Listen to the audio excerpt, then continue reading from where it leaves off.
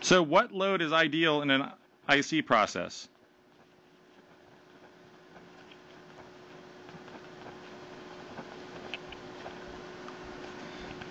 Well, it turns out that a current source load is the ideal load in an IC process.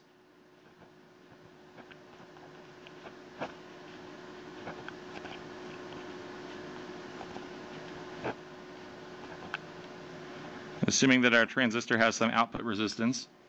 And the current load is ideal, the current source load is ideal because current sources have high impedance.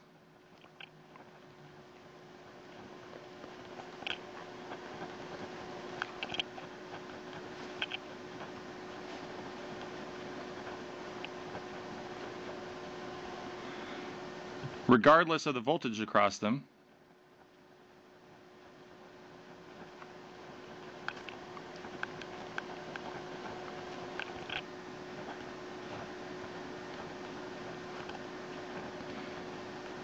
And we want to make sure we're talking about ideal current sources.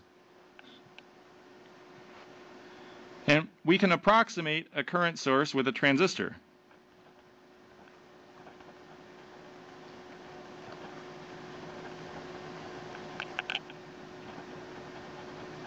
Remember, when our transistor is in the saturation region, it looks like a transistor. It looks like a current source.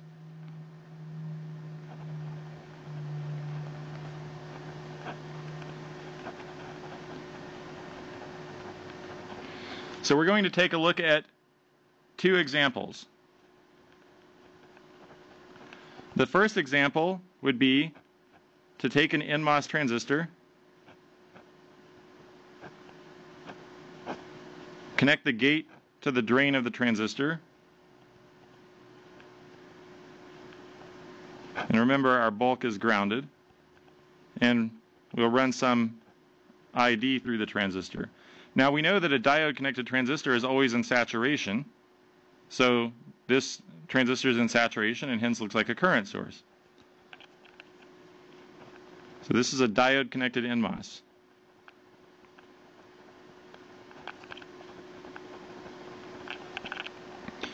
We of course can also look at a PMOS transistor as a load, and the PMOS transistor will place some V bias on the gate of the transistor. We tie the bulk of the PMOS transistor to the supply voltage VDD, and we run some ID through the transistor. Now in this case we need to make sure that V bias is set in such a way that the transistor remains in saturation, and this will be called a PMOS current source load.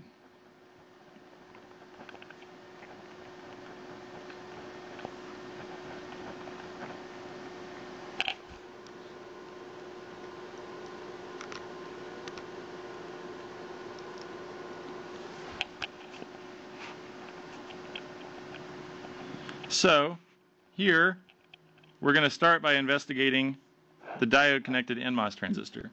So if we look into the source terminal of the diode connected transistor, what would Rn be for our diode connected NMOS?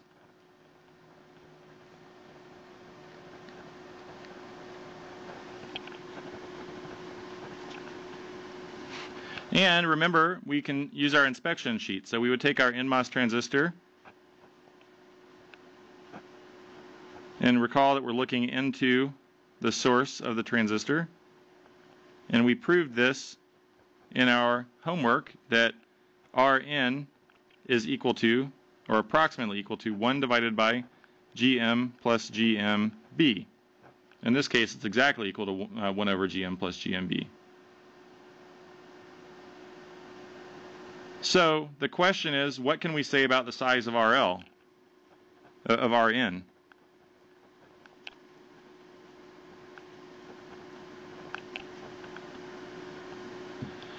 It's not very big.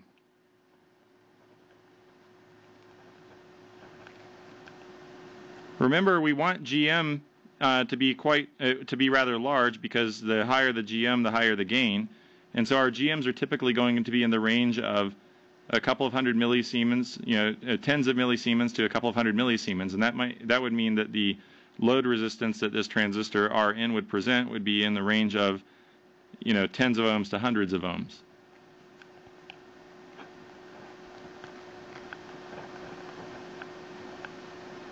So tens to hundreds of ohms. And we need something larger to achieve high gain. And we'll look at the PMOS current source load in the next slide, or in the next set of